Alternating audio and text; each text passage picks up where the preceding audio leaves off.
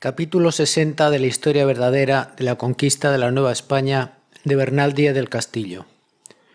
Cómo vino un navío de Cuba que enviaba Diego Velázquez, que venía en él por capitán Pedro Barba, y la manera que el almirante que puso nuestro Cortés por guarda de la mar tenía para prenderlos, y que es de esta manera. Pues como andábamos en aquella provincia de Tepeaca castigando a los que fueron en la muerte de nuestros compañeros, que fueron los que mataron en aquellos pueblos, y atrayéndolos de paz y todos daban la obediencia a su majestad, vinieron cartas de la Villa Rica cómo había venido un navío al puerto, y vino en él por capitán un hidalgo que se decía Pedro Barba, muy amigo de Cortés, y este Pedro Barba había estado por teniente de Diego Velázquez en La Habana y traía 13 soldados y un caballo y una yegua, porque el navío que traía era muy chico, y traía cartas para Pánfilo de Narváez, el capitán que Diego Velázquez había enviado contra nosotros, creyendo que estaba por él la Nueva España y nos había desbaratado. En que le enviaba a decir Velázquez que si no había muerto a Cortés, que luego se le enviase a Cuba preso para enviarle a Castilla, que así lo mandaba don Juan Rodríguez de Fonseca, obispo de Burgos y arzobispo de Rosano, presidente de Indias, que luego fuese preso con otros capitanes.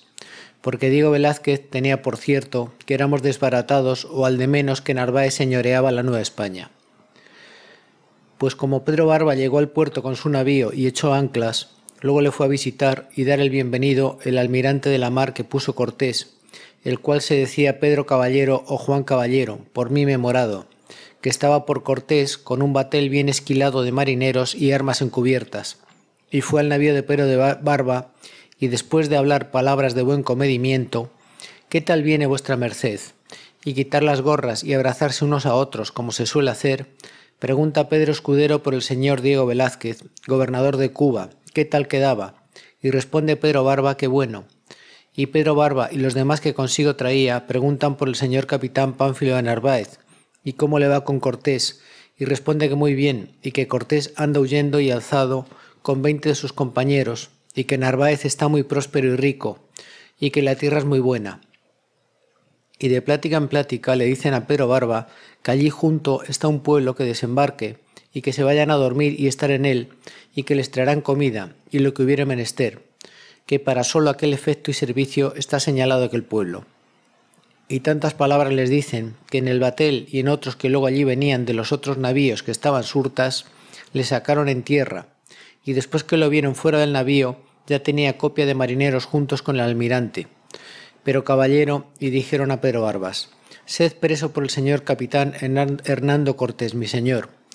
Y así los prendían y quedaban espantados. Y luego les sacaban del navío las velas y timón y agujas y las enviaban a donde estábamos con Cortés en Tepeaca, con los cuales habíamos gran placer con el socorro que venía en el mejor tiempo que podía ser.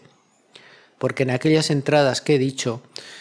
que hacíamos no eran tan en salvo que muchos de nuestros soldados no quedábamos heridos y otros adolecían del trabajo, porque de sangre y polvo que estaba cuajado en las entrañas no echábamos otra cosa del cuerpo por la boca. Como traíamos siempre las armas a cuestas y no parábamos noches ni días, por manera que ya se habían muerto 5 de nuestros soldados de dolor de costado en obra de 15 días, también quiero decir que con este Pedro Barba vino un Francisco López vecino y regidor que fue de Guatemala. Y Cortés hacía mucha honra a Pedro Barba y le hizo capitán de ballesteros, el cual dio nuevas que estaba otro navío chico en Cuba que le quería enviar Diego Velázquez con cazabe y bastimentos, el cual vino de allí a 8 días, y venía en él por capitán un hidalgo natural de Medina del Campo, que se decía Rodrigo Morejón de Lovera, y traía consigo 8 soldados y 6 ballestas y mucho hilo para cuerdas y una yegua. Y ni más ni menos que habían prendido a Pedro Barba, así hicieron a este Rodrigo Morejón, y luego fueron a Segura de la Frontera, y con todos ellos nos alegramos, y Cortés les hacía mucha honra y les daba cargos, y gracias a Dios. Ya nos íbamos fortaleciendo con soldados y ballestas, y 2 o 3 caballos más. Y dejado he aquí, y volveré a decir lo que en Huacachula hacían los ejércitos mexicanos que estaban en frontera, y cómo los caciques de aquel pueblo vinieron secretamente a demandar favor a Cortés para echarlos de allí. Y dejemos ya esta materia y digamos lo que más en aquel instante aconteció, y fue que vino un navío al puerto del Peñón del nombre feo que se decía el tal de Bernal, junto a la Villa Rica, que venía de lo de Pánuco, que era de los que enviaba Garay, y venía en él por capitán uno que se decía Camargo, y lo que pasó diré adelante. Fin del capítulo 60.